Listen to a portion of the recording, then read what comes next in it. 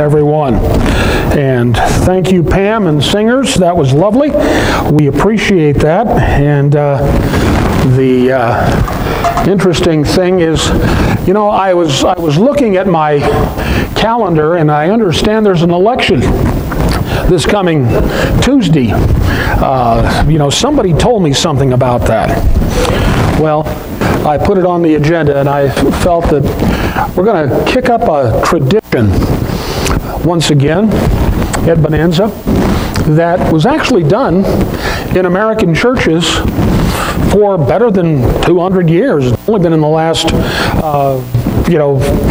50, 60 years that it's sort of fallen out of favor. And that is the idea of an election day sermon. And it was done. And it's interesting. Let me ask you a question, maybe a little trivia question here. Does anybody know the name of the last and only president that we've ever had in our nation that was an ordained, an active Methodist minister? Now there's a piece of trivia for you. He was the 20th president of the United States, and his name was James A. Garfield. He followed another famous president by the name of Rutherford Buford Hayes and was succeeded by a fellow named Chester Alan Arthur. Now all of those people I'm sure you have on the tip of your tongues, but he was the 20th president. He actually was a major general in the Civil War and fought for the Union. But through all of that, he was actually a Methodist minister. And as a member of Congress, he actually had a circuit that he rode. And on Sundays, he went to churches around the area, Virginia area, and preached different ones. Now, when was the last time we had a president do something like that? He also, in his inauguration, did something that no one has ever done before or after. And during his inauguration, you know, they always have people, various representatives, pray. Garfield was a president that bowed his head and led the nation in prayer. Wouldn't it be something to have a president like that? The sad story is they killed him. He was the first president assassinated after Abraham Lincoln. He served 8 months and was killed by a disgruntled office seeker. So, now you know the rest of the story. But what a difference between that and what we hear today, isn't it? What a difference. I just want to say this morning that some of the things I'm saying, I don't know if it'll bother you or not, but I want you to really work hard, some of you to listen to what my whole thing is going to be. Because when I say it, the first may seem like I'm making light of what, not light in the sense of ha-ha, but light in the sense of I'm not taking it seriously. You know, what's going to be happening on Tuesday. I want to say that, and by the way, the reason we do it down here as opposed to up there is this is a talk from the table. We didn't want to bring the table out, and normally you'd sit behind the table and do a talk, but it's just a talk with us folks.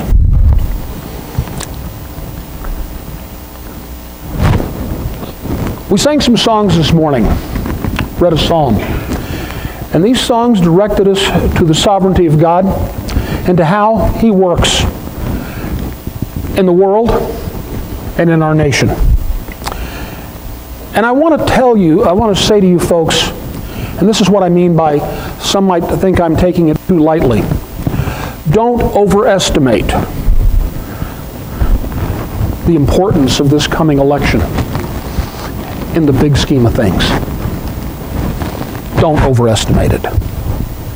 As far as God's concerned, from eternity past to eternity future,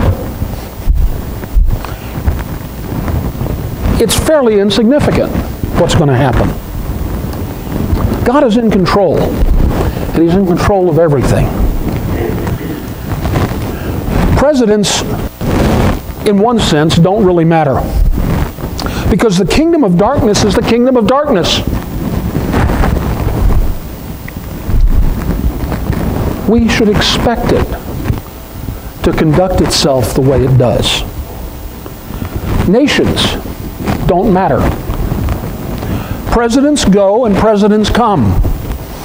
Nations go and nations come. And they're all in a temporal cycle throughout human history. And you know what? Ultimately, they will all pass away. So in that context, I'm saying that what's going to happen doesn't have eternal significance. What happens in America has no relation to the kingdom of God. What happens in American politics, the election, it has no bearing on God. It doesn't harm His kingdom. It doesn't help His kingdom. Why? The kingdom of God is a different dimension. Jesus said, "My kingdom is not of this world." My kingdom is not of this world. And the election that we're going to face is just another event in the kingdom of darkness. That's what it is. And as the world cycles through its history, we'll see what happens. You know what matters? Christians matter. People of faith matter. Men and women who are preparing to serve God in ministry matter more than any president. Because they are the ones that are bringing the message to the world. Along with all other countries, I want you to think about this, all other countries, America is like the Titanic. And it's a ship that's going down. And the politicians are like the crew. And you know what the crew is doing? When the ship is going down, they're rearranging the deck chairs. That's what's happening. That's what's really happening. But our responsibility is not to get caught up in the rearrangement of the deck chairs. Our responsibility is to provide the lifeboat of the gospel. Amen. And that's what we're here for, to rescue souls that would be otherwise condemned. That's who we are. And we must never forget that. As Garfield of old,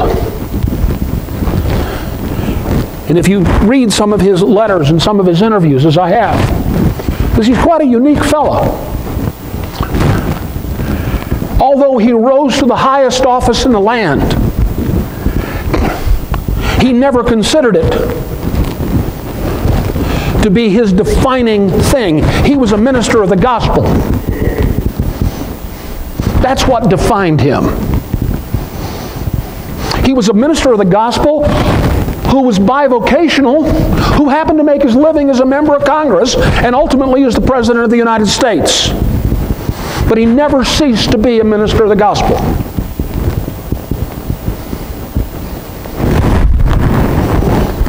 So how's a Christian supposed to approach this matter of voting? Am I to understand that God would have me have a role to play? Well, first, we don't revolt. We don't rebel. We live quiet, peaceful lives in all godliness and dignity. And yes, we pay our taxes. That's exactly what Scripture says. It says we submit to those who are over us. We submit to them and we pray for their salvation. But we also understand that God has designed human government. You want to turn to Romans 13. Romans 13, 1 to 7. Here's what it says. It says, "Let every soul be subject to the governing authorities, for there is no authority except from God, and the authorities that exist are appointed by God. Therefore, whoever resists the authority resists the ordinance of God. And those who resist will bring judgment on themselves. For rulers," now get this, "rulers are not a terror to good works, but to evil. Do you want to be unafraid of the authority? Do what is good, and you will have praise from the same. For he is God's minister to you for good. But if you do evil, be afraid, for he does not bear the sword in vain. For he is God's minister, an avenger, to execute wrath on him who practices evil. Therefore you must be subject, not because of the wrath, but also for conscience sake." In other words, submit, do what's right, not because you're afraid somebody's going to thump you, but because it's the right thing to do. Not because what you might get out of it, but because it's the right thing to do. For they are God's ministers, attending continually to this very thing. Render therefore to all their due. Taxes to whom taxes are due, customs to whom customs, fear to whom fear, honor to whom honor is due. Now this passage tells us how God has designed human government. And as I look at the passage, it tells me that there are two things that government is ultimately for. Two purposes. Two purposes. To protect those who do good and to punish those who do evil. Anything beyond that is invented by men. The role of government, I say it again, is to punish those who do evil so you can have an order in a civilization and culture. So you really have one question to ask and realize when we're talking about what's going to happen on Tuesday. And realize, and this is something that when I came and I settled it in my own heart several years ago, when I go to that ballot box, or mail it in, or take the computer card and go punch, punch, punch, depending on where you're at, I'm not voting for a man. What I am voting for, and I want you to think about this, you're voting for a coalition. You're voting for a coalition. The person at the head of the coalition, running for president, is simply the public relations agent for the coalition behind him or her. That's what's going on. That's what's actually happening. So the question becomes, which coalition of leaders and influencers as a whole will best uphold God's design for government? Something else we need to remember in human history. Most people don't even make that choice. Our brothers and sisters in China today, they don't get to make that choice that we do. Brothers and sisters in the Middle East, they don't get to make that choice. It's not an option. They don't have election day sermons because they don't have elections. They get what they get. Just like Paul, who wrote Romans 13, he got. We don't get to do that. We must remember, government is designed to protect those who do good and make people safe, and to punish those that do evil. And let me say this with all conviction. No biblicist Christian can vote for a coalition, an earthly, powerful, social, political machine that reverses God's order and sets out to punish those who do good and protect those that do evil. Can't do it. Shouldn't do it. Look at what's condemned. I'm not going to refer to, I'll refer to it. Open your Bibles, take a quick glance while I'm talking at Romans 1:18 through 2:26. Romans 1:18 to 2:26. And scan that.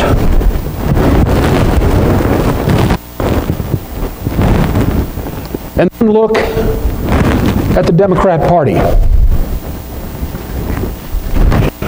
Their platform embraces what Romans 1:18 to 2:26 flat condemns.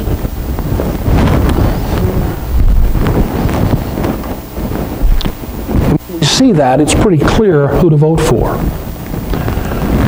Tragically,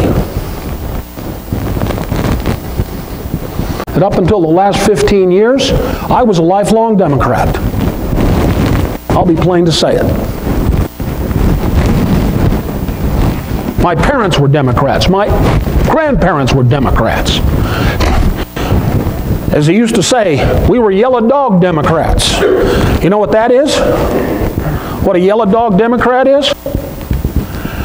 It didn't matter if the Democrats put up a dumb old yellow dog for the office. We'd vote for them.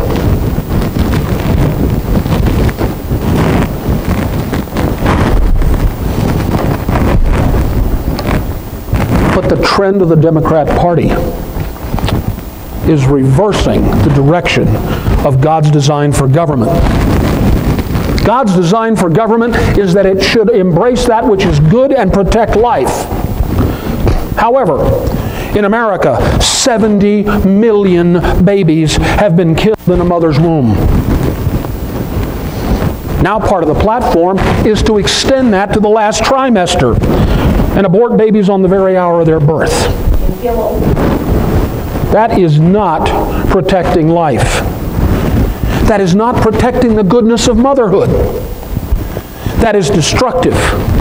And to allow for that, and to allow people to protect those who do evil, is not right. And then there's the issue of marriage. God designed marriage to only be between a man and a woman for life.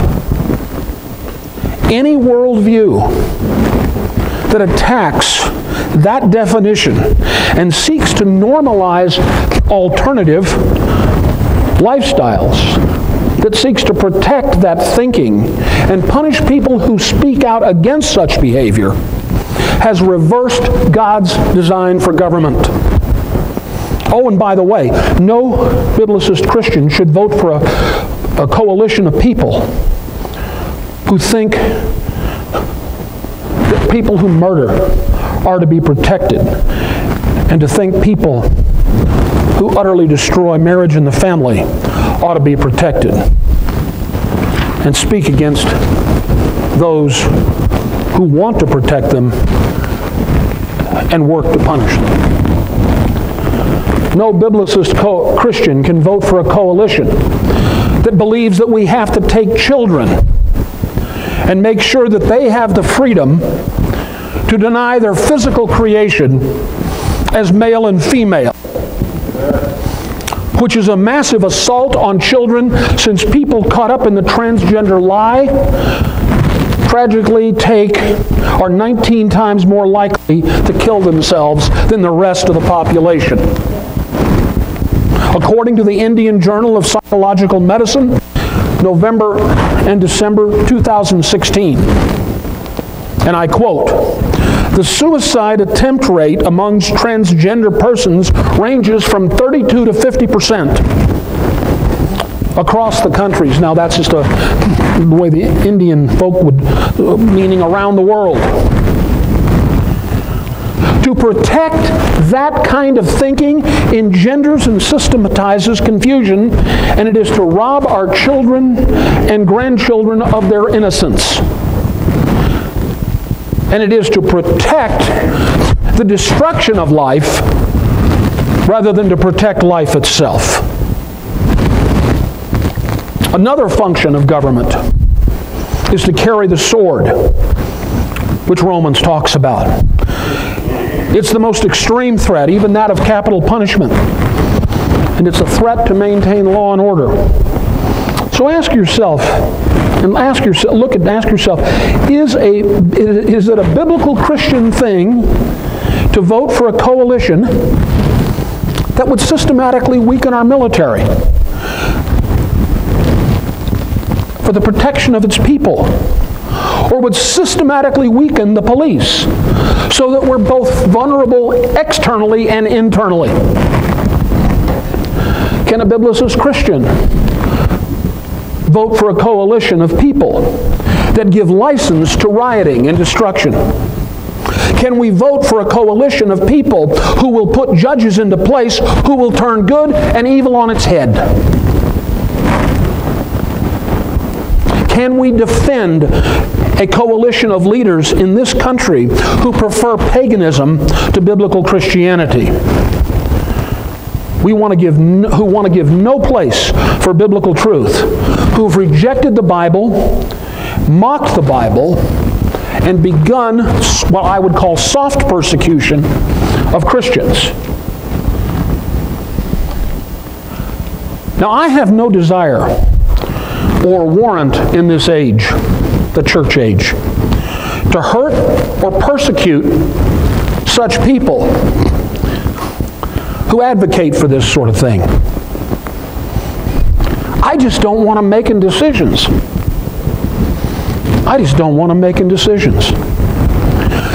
Biblicist Christians can't vote for the things we have to stand against. And we're able to do that in one simple way. You vote for the other coalition. Now, I'm not endorsing a particular candidate. Frankly, some of the candidates, and I'll be plain to say it, of the alternative coalition, the Republican Party, I would not want near my daughters unchaperoned. And I'll be plain to say it. And that goes from the president on down. But in the final analysis, elections are not about individual candidates, many of whom on both sides leave much to be desired. What then is an election about? It's about advocacy. It's about advocacy, the policies that they will enact. And anyone saying, and I would hope you'd say it with me, as long as I'm in this world and as long as I have the opportunity, I'm going to stand with God.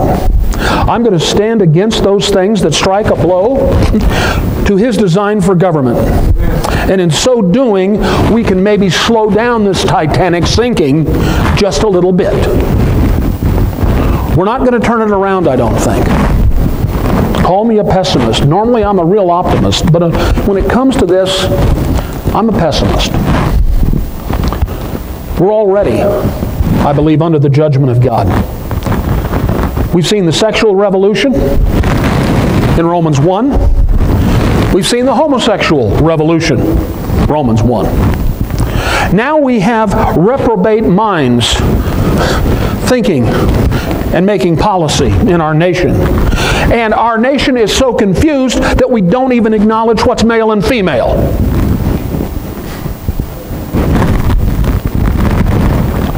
I don't mind spiritual persecution. That comes with the territory. But I would expect, I would not expect to have organized governmental assaults on the Bible and the church and the proclamation of the gospel. The family, the protection of the innocents, law and order, and I, in my little small way, can stand with what God clearly says in Scripture. by marking a ballot or punching out a chad. Remember those chads from a few years ago? I need to, whenever I am, wherever I can, I need to punch a hole. I need to do that. In the words of Joshua, Joshua 24:15, and he's writing to people, "But if serving the Lord seems undesirable to you, then choose for yourself this day who you will serve, whether the gods of your ancestors that they served beyond the Euphrates, or the gods of the Amorites in whose land you are living. But as for me and my house, we will serve the Lord."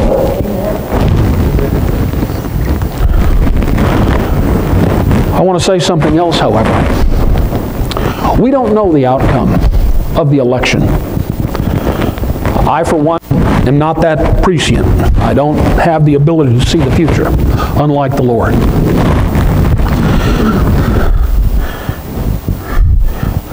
The only time I see the future is when I don't take the trash out, because I know what my wife will do. See, when that happens.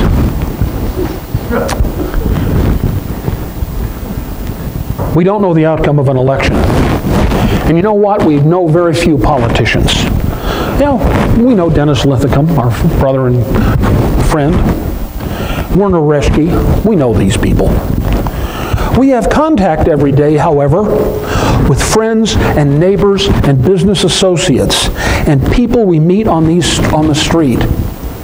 And you know what? Many of these folks would loudly advocate for everything that I have spoken against this morning. They would. And win or lose the election, I want to remind you of something. Any of you that think of yourself as a biblicist Christian, these other folks are not our enemy. They are not our enemy. You know who they are? You know who they are? They are our mission field. And we must never forget that. For that is the role why we are here. Remember what we said about the lifeboat of the gospel. Never forget that. They are folks who are in the kingdom of darkness. And never forget that you and I were redeemed out of that very kingdom. It was God's effectual call that drew us to Him when He, by the power of His Spirit, witnessed with our spirit and said, "Let there be light." That's who we are. And He opened it up in our darkened hearts. 1 Corinthians 6, 9 to 11 says the following, "Or do you not know that the unrighteous will not inherit the kingdom of God? Do not be deceived. The sexually immoral, nor idolaters, nor adulterers, nor men who practice homosexuality, nor thieves, nor greedy, nor drunkards, nor revilers, nor swindlers will inherit the kingdom of God." And most of us would say, yeah. But the verse goes on, it says, "And such were some of you.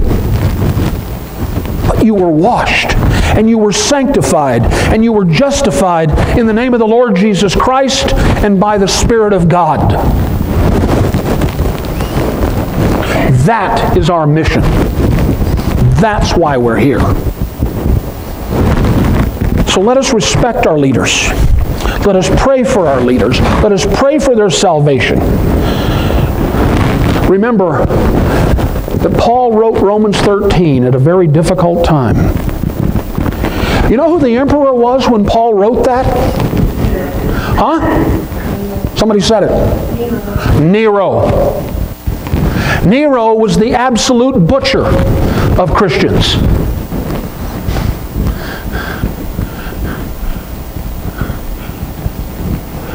He was so vile that if you wanted to walk up to his palace at night, you could, and you could do it lit by the bodies of Christians who were on crosses on fire.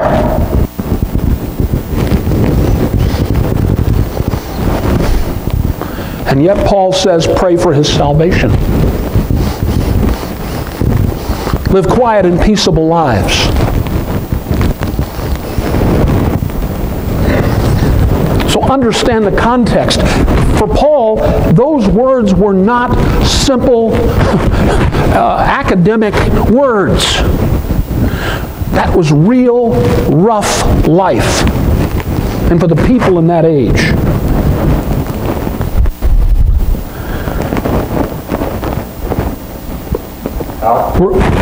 Sorry, you got to adjust your mic a little bit.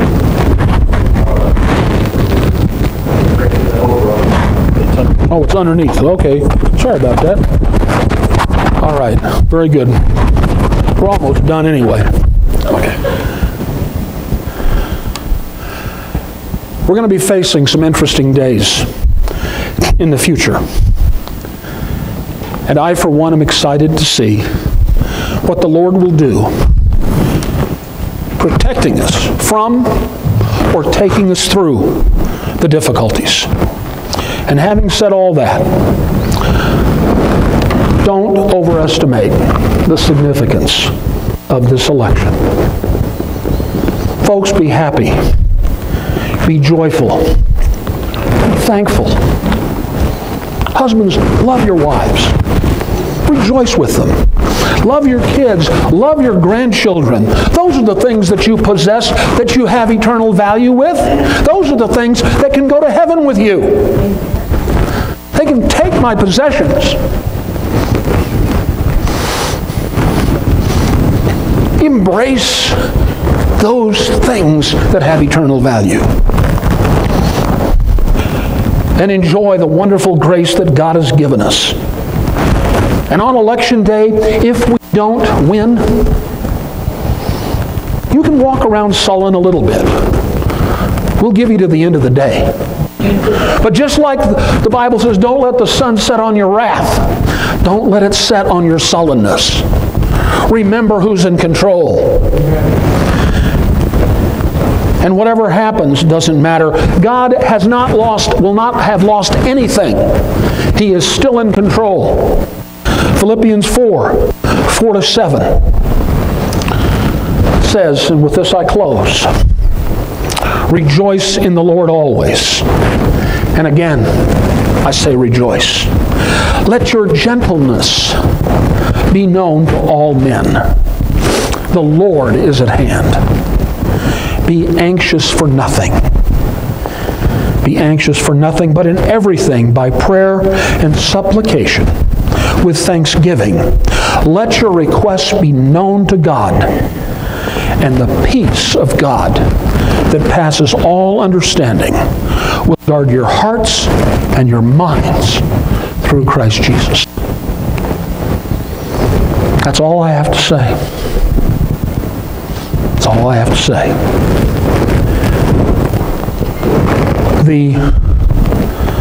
We're going to do something a little different. We're now going to have a time of prayer. And any who would wish to pray, please do so. Following the time of prayer, we'll gather around the table, so to speak. We'll pass the elements to you. We want this to be a special time. It's true that in the kingdom of God, the election really has no bearing. But in our lives it does. And it is appropriate to ask God for wisdom and protection, and to move in the hearts of leaders and people. So join with me, if you will, and pray, just like we did before. If you feel led, pray out loud. We can spend quite a bit of time if we need to. But if not, we won't tarry. We want to give you that opportunity. Let's pray for our nation.